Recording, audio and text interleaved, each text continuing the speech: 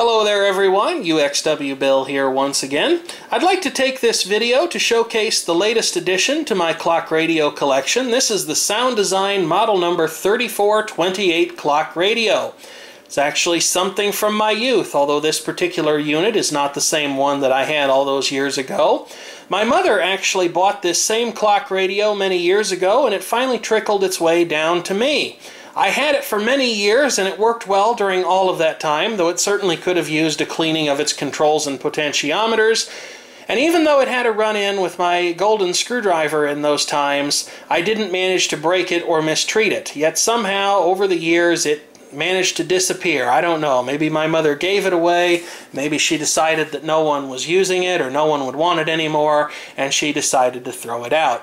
Whatever the case may be, I have reacquired this piece of my past, and as proof that that is not always a sound thing to do, I probably paid more for this unit than I should have. Probably far, far more than it's worth. I did not actually know what model number this particular set had because I never paid attention to that when I was younger, and even if I had, I probably wouldn't have remembered it today.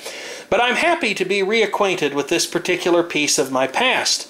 I was also unfamiliar with approximately how old this unit was. My guess would have been the very early 1980s, but I ended up finding what might be a date code sticker on the bottom of the unit. Unfortunately, the previous owner decided to wrap the power cord in tape to keep it nicely rolled up, and when I removed the tape, whatever was left of that sticker came off with it. But as you can see, this little sticker says 05-76. And while its meaning could be variable, assuming that it is in fact some sort of a date of manufacture code, I would take it to mean that this unit was manufactured in May of 1976. So right in the middle of the 1970s. And by the middle of the 1970s, although I was not around for that particular era, I think it's safe to say that a clock radio such as this was probably beginning to look rather dated at the time.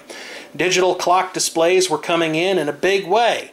But I suspect that this was a very inexpensive set when it was new, and I will tell you why in just a moment. Before I do that, let's take a look at the cabinet design. I love the understated and, in my opinion, very well carried out design and color scheme of this cabinet. The majority of the cabinet is this sort of off-white color. I suspect that it was probably much closer to white when it was new, but that as with all light-colored plastics, this one has faded to the sort of butterscotch shade that it is now. Unfortunately, this radio is not in the most excellent of condition. The plastic cabinet, especially here on the top, has suffered some indignities over the years. It's got some scratches on it, some of which are fairly deep, and unfortunately it either seems to have been the victim of mistreatment or an accident, as there is a chip out of the back of it. But like I said, I absolutely love this color scheme. The dark brown front panel just strikes me as a very beautiful thing, an almost timeless design if there is such a thing, despite this thing's otherwise quite vintage looks and being equipped with an analog clock. I love the way the dial is designed with the black background, the yellow delineation lines between the various frequencies on the AM and FM band, and the white printing along with the white dial and the green background behind the dial pointer. It's offset very nicely, in my opinion, by these wonderful silvered knobs. They were again pretty filthy, but this thing happened to clean up very nicely. Sitting next to the control panel, we have the speaker, and I would say that it would be generous to call that a 3-inch speaker, but despite the fact that it's a pretty cheap and small speaker in a cheap and small cabinet, it actually does manage to have a pretty decent sound, as we'll see shortly. The clock dial is also pretty Spartan on this set. It has just monochromatic printing, black with a silver background. But Soundesign did choose to spice things up a little bit by applying some very nice coloring to the hands. The alarm pointer is a very festive orange, while the smooth sweeping second hand, a common feature on these AC line-powered synchronous motor-driven clocks, is a very festive green. And rounding out the selection of the colorful hands, we have the hour and minute hands, both of which have a blue tip on them. However, this clock does not have any kind of a backlighting, such as a neon tube or even an incandescent bulb in it, which seems kind of counterintuitive. and less than totally productive if this thing was being used in its intended capacity in a potentially darkened bedroom.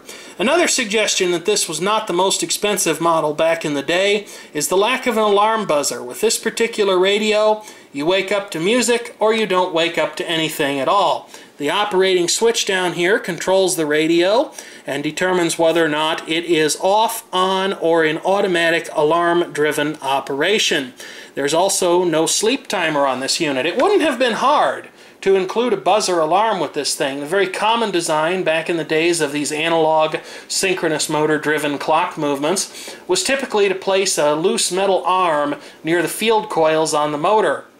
When that arm was lowered by the action of the alarm mechanism turning itself on, that arm would start to buzz, driven by the 60-cycle currents passing through the motor's windings. There are some operating instructions on the bottom of this unit that explain how to set the clock, as well as the alarm wake-up time. And once again, you can see that the only option offered to wake up to was music. There is an embossed notice in the bottom here that says, to prevent electric shock, do not remove screws. You can see where the manufacturing date sticker once was before the tape unfortunately pulled it off. The two screws that you see actually serve to hold the power transformer in place, and indeed it would be a very good idea not to remove them. So that's the underside of the unit. Let's go ahead and take a look at the side panel here very quickly. There's not much to say about this. The only major control on this particular side of the unit is the AM and FM band switch, which, just like the volume control, is a little bit scratchy and could no doubt use a good cleaning. On the back of the unit, we have the typical information: Soundesign's nameplate, the model number, a description of what this unit is, and an explanation of which particular frequencies the AM and FM tuners are capable of receiving. Below that, we have the usual caution notice that says, don't open this unit if you don't want to be shocked.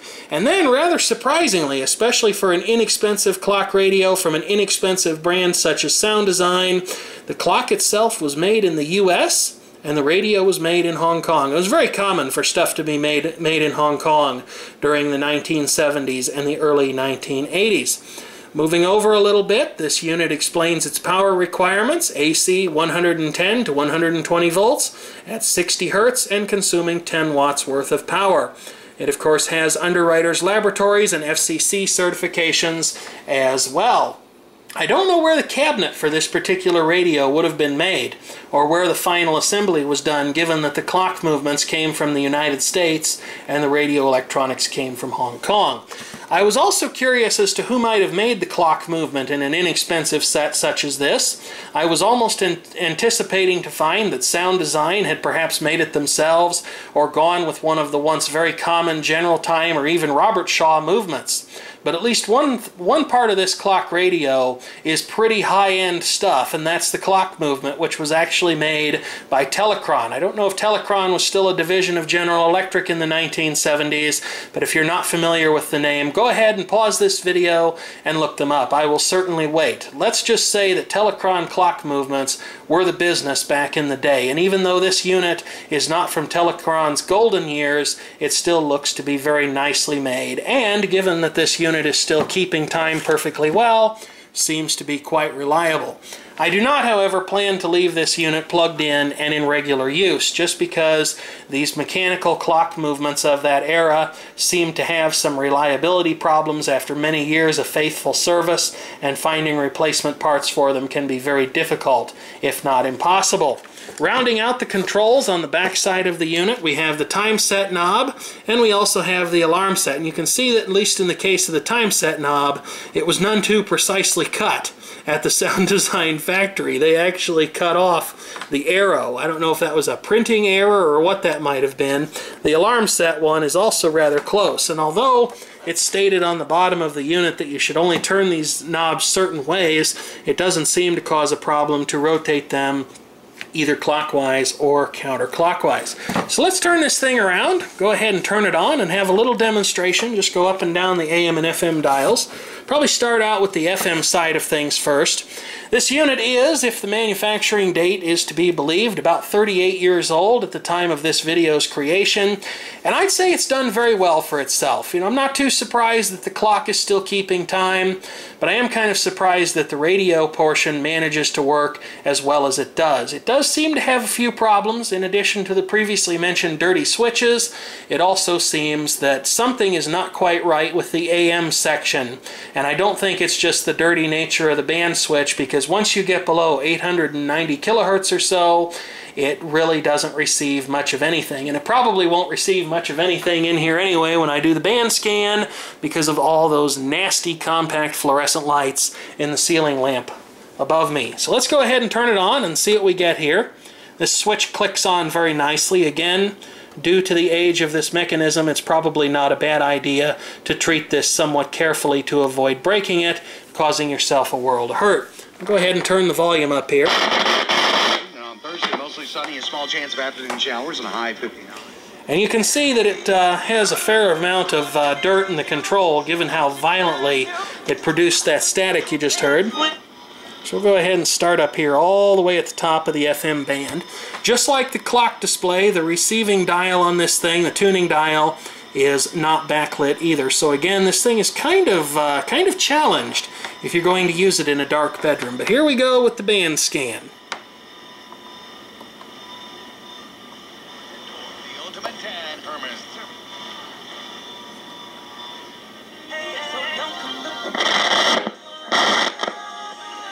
My apologies to headphone wearers in the audience. If your dream house is We care about helping families. Wise Finance helped me get the cap. See what I mean? 98.3 E-R-I-T-E-C-H. Toyota. Let's go for it. We're getting close to the piano music station, as V West Life always calls it. We hope that fall, and if you just $6 Having a little trouble a month, tuning that for in. instance, a gift of $72 per card. I just can't seem to get that one. So the radio might need something like a recap after all of these years, and this volume control certainly needs a good cleaning. Again, headphone users, brace yourselves. It wasn't anywhere near that bad when I first tested this thing, so I don't know how it's managed to degrade so. Alright, here we are on the AM side of things. Let's see if I've actually got that switch in a position where it'll work. It seems that I do. Well, it's starting to show life on the lower end of the AM band, though I'm not hearing anything. Again, a suggestion of capacitors that are probably well past their prime in this thing. But you can tell the reception just kind of fades in once I've crossed the 800 kilohertz mark. And we're pretty much receiving fluorescent lights. Cyberbullying. Whose name was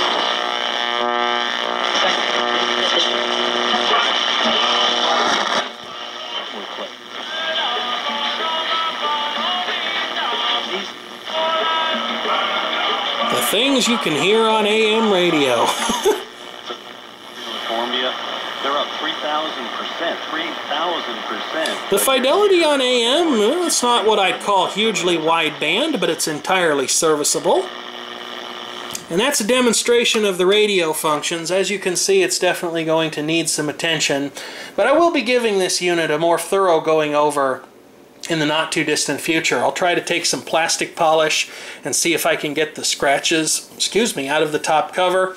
I will also see if I can clean up the clock face a little bit. It's not in bad shape, but it's definitely got some signs of light scratching and wear marks that have occurred over the years.